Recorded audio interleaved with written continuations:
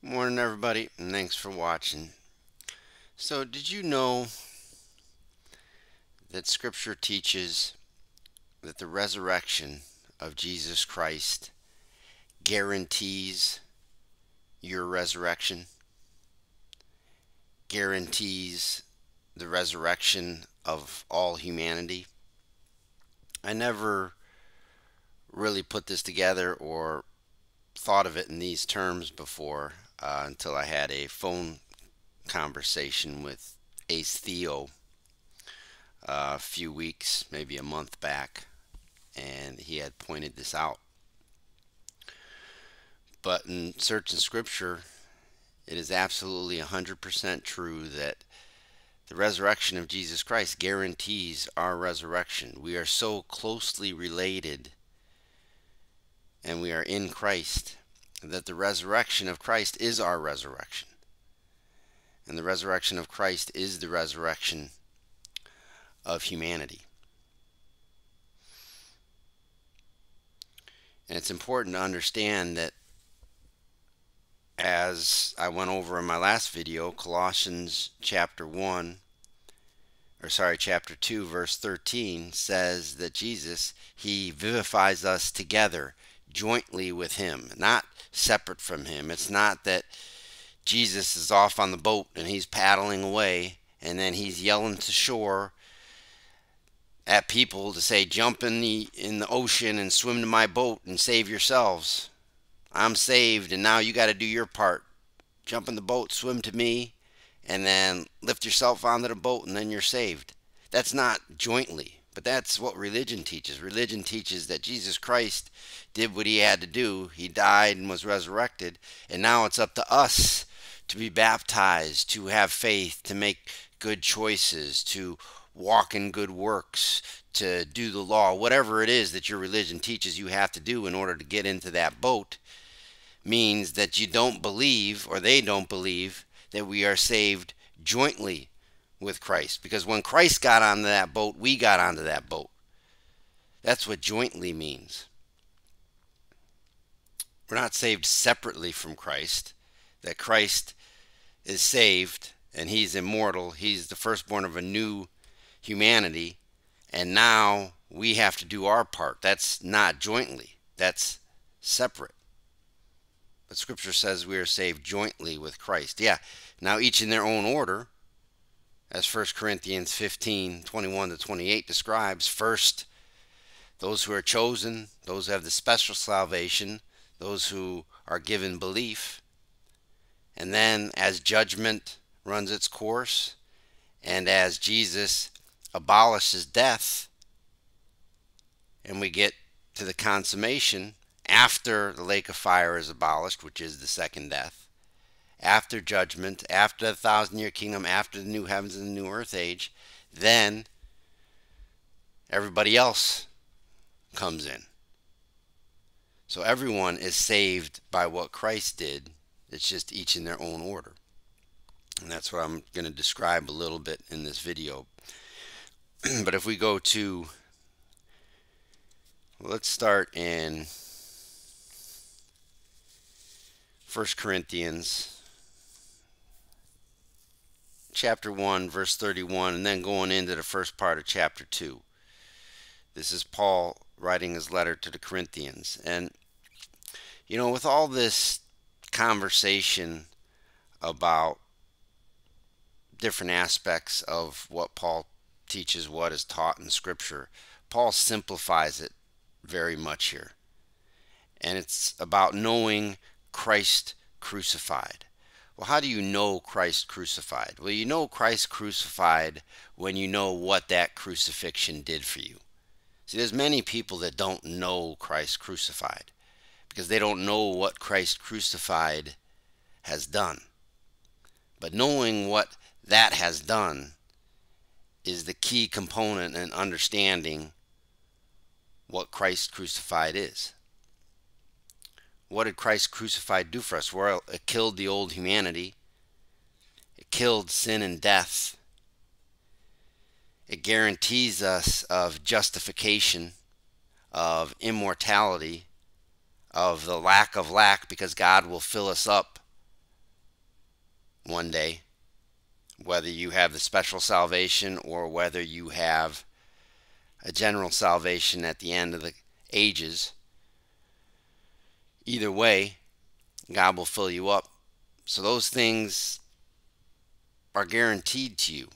In fact, God sees you as he sees Christ. He sees you through the lens of Christ right now. And then eventually we'll actually become justified, immortal, and be filled up so that God is our all. That's guaranteed for everyone. And I'm going to talk more on that in my next video, but each in their own order. See, not understanding the crucifixion goes like this. Oh, Jesus Christ died for sin and was resurrected, but that didn't actually do anything. I still have the old humanity. I still have sin and death operating in me unless I make a decision to turn from this sin and death and this old humanity, unless I follow the rules and do the right things in order to prove that I was saved, in order to prove that I align myself with Jesus Christ, in order to maintain and earn first and then maintain my salvation. I do the duties of what my religion requires me to do. Then that crucifixion meant something for me. That's not understanding Christ crucified. Because understanding Christ crucified is understanding that you were baptized, you were dragged in to that death with Christ. You were dead with him, and then when he was resurrected, you were resurrected. There's nothing separate in your resurrection or in your salvation.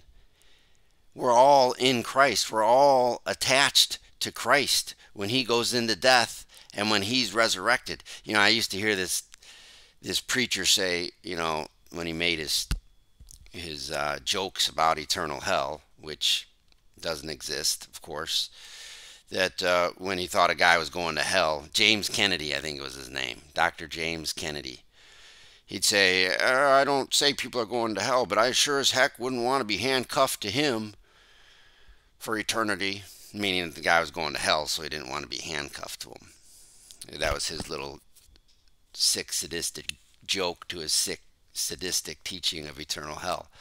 But I'm going to use the handcuff analogy here. When Jesus Christ died, we're not free from that. Just like in Romans chapter 5, verse 18 to 19, we're not free from when Adam sinned and death came upon him, and now death comes upon all of us. We weren't free from that. No one's free from the death of the operation of death in them. So we were like handcuffed to Adam. Even though we weren't even born, we were handcuffed to Adam. So when death came to all creation, it came to us because we were handcuffed to Adam. Well, in those verses in Romans chapter 5, 18 to 19, we're also handcuffed to Christ. So that we can't help, like in Adam, to get the death from Adam because we're handcuffed to him. We're going with him. Same with Christ. We're handcuffed to him, so we're going with him. So in the exact same way we get death from Adam, we get what is Christ from Christ. We get the life, the justification from Christ. Not because we did something separate, but because we're handcuffed to Christ. So that's what he does when he goes into death. He handcuffs us. Goes into death, we do with him. We're dead, still handcuffed. And when Jesus is resurrected, we're handcuffed to Jesus and we're resurrected. We don't get the key and unlock ourselves, and now Christ did the death and resurrection. Now we need to perform separately from him in order to join him. No, we were handcuffed with him just like we were handcuffed with Adam. His resurrection is our resurrection. That's why Paul says in Colossians that this occurs jointly. We are vivified jointly with Christ, handcuffed to Christ. And it all happens in the exact same way that we get death. There's not one of us that has done anything separate from Adam giving us death in order to get death. We got death from Adam. It doesn't matter if you lived a perfect life. You still have death operating in you, because it came to us based on our relationship with Adam. And so does justification in life and being with God forever come from our relationship and what we are with Christ. So if we look at, I didn't even read those verses, verse 31 of 1 Corinthians, he who is boasting in the Lord, let him be boasting, not in ourselves, in the Lord. And then chapter 2, I am coming to you, brethren, came not with superiority of word or wisdom, announcing to you the testimony of God. For I decide not to perceive anything among you except Jesus Christ and him crucified. That's it. And all these complex arguments that people have in religion, it all comes down to this, the most important part. Everything else is secondary. But to know Jesus Christ and him crucified. Because that is what does everything. This is all God's work. And through Jesus Christ and him crucified, he gives us everything that Jesus Christ is, because we participate with Jesus Christ and we are jointly with Christ in all that he did, in his death for sin, his entombment, and his resurrection.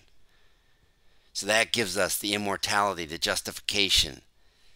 That gives us the fulfillment of God, so that he can fulfill our purpose when he fills us up, and fulfill our needs and our lacks, and fulfill every aspect of our inner being and self. Fulfill every desire. All because of Jesus Christ and him crucified. So I wanted to look at now 1 Corinthians 15, 12 through 19. I encourage you to read that. But I just wanted to look at two verses here. In verse 13. Now these are, remember, Paul was talking to people here, a group of Corinthians that didn't even believe in the resurrection. They were denying the resurrection. He says in verse 12, some among you saying that there is no resurrection of the dead. And Paul says in verse 13, now if there is no resurrection of the dead, neither has Christ been roused. Now what I want you to notice here is how closely Paul relates our resurrection and the resurrection of humanity to Christ's resurrection. It's not something separate, because remember, religion, most Christian religions, I would say every Christian religion, believes that Jesus died and was resurrected. But according to those religions, the death and resurrection of humanity or other people is separate from that death and resurrection of Christ. Not only is it separate, that it doesn't apply to humanity unless they make certain decisions, but what that resurrection is, even if people are resurrected, they think it's something different than Christ's resurrection. See, many people in religion think that, okay, people are resurrected, but they're just resurrected to be judged, and then they either die again for eternity or they're sent to a fictitious eternal hellhole somewhere. So that's not the same resurrection that Christ Jesus experiences right now. Jesus Christ is the firstborn of a new creation, and he is immortal right now. That is his resurrection. And that is the resurrection that is being talked about when humanity is talked about. There is not a separate resurrection. It's not that Jesus' resurrection is that he became immortal and the firstborn of a new creation and has all of this. And then the resurrection for somebody else means that they're judged and then they're condemned for all eternity. That's not the same resurrection. But what Paul teaches is that humanity does have the same resurrection as Christ. Now, we all don't get that at the same time, as mentioned in the rest of 1 Corinthians chapter 15. First come the believers. God is the Savior of all mankind, especially of believers, 1 Timothy 4:10. So those special believers get in first, no doubt about that.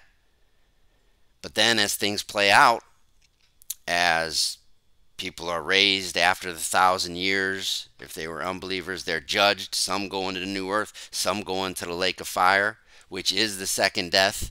And then, as 1 Corinthians 15:25 and 26 says, these are the verses right after what I'm talking about here, that Jesus eventually abolishes all enemies, abolishes death, and he is subjected to God. He reigns no longer once he completes and fulfills in all creation God's purpose. Jesus' job was to save humanity and perfect them. And after he abolishes death, that means after judgment, after the lake of fire, after the new heavens and the new earth, after the 1,000-year kingdom, then everybody else comes in. Whether it's at different times or the same time, all at the consummation, whatever. At that point in time, the job is complete, and Jesus himself is subjected to God, so that all creation will be filled up, so that God can be all in all. So each come in their own order, but they each have that same resurrection of Jesus Christ.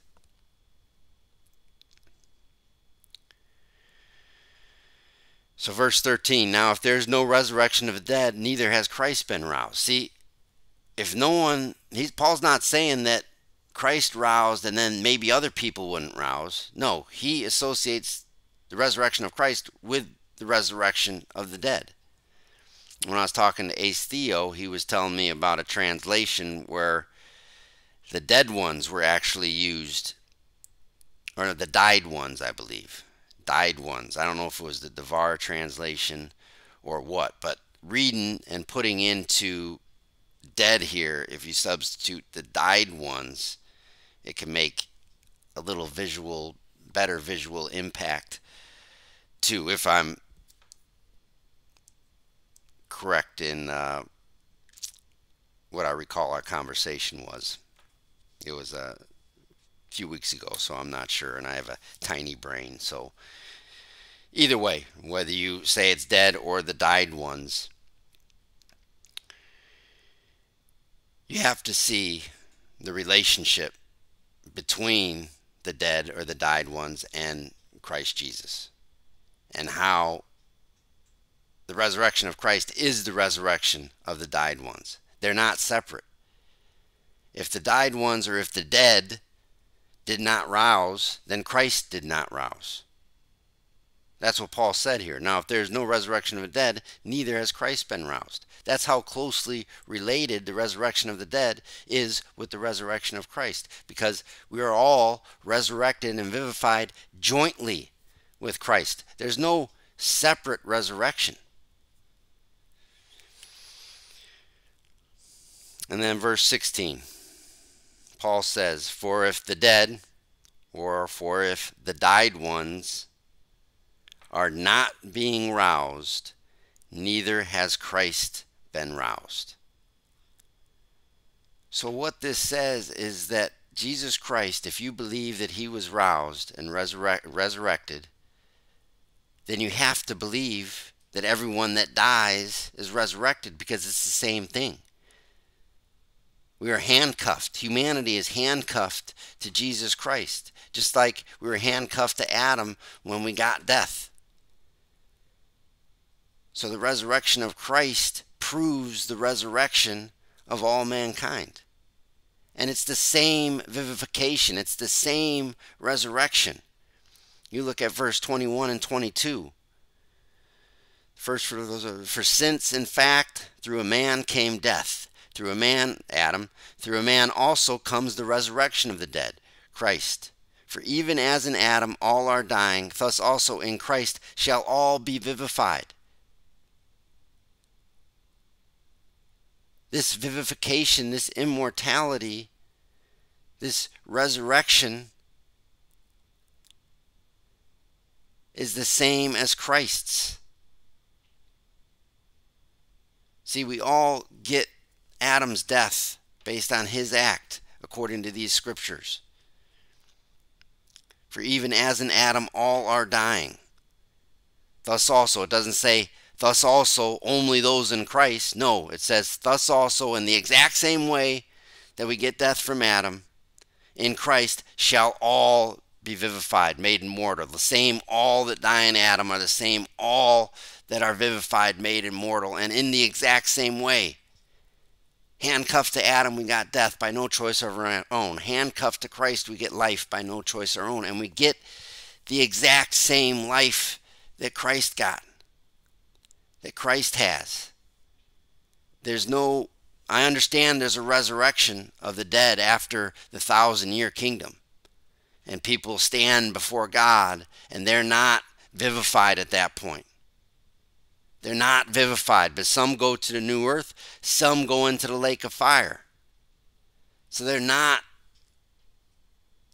like Christ, they're not having that vivification at that point.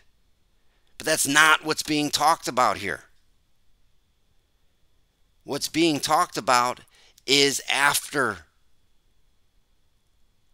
humanity gets the full effect of Christ crucified for them, the full effect of his vivification. After the 1,000-year kingdom, when people stand at the great white throne, they don't have the full effect. Yeah, they were resurrected, but they're not vivified. They don't get the full effect of Christ's immortality, and they don't get the full effect of everything that the cross and everything that Christ is at that point.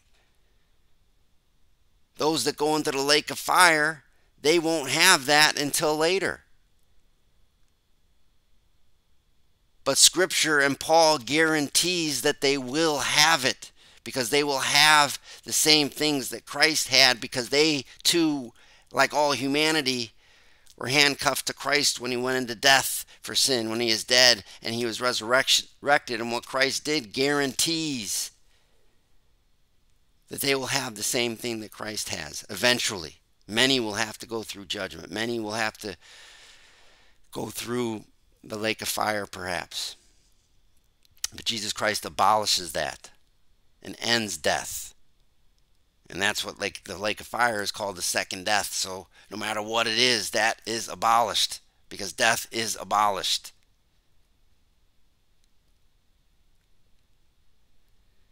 And at that point, everyone, all of creation, has the vivification of Christ. And if they don't, Paul says here, what he's saying is if they don't, then Christ hasn't.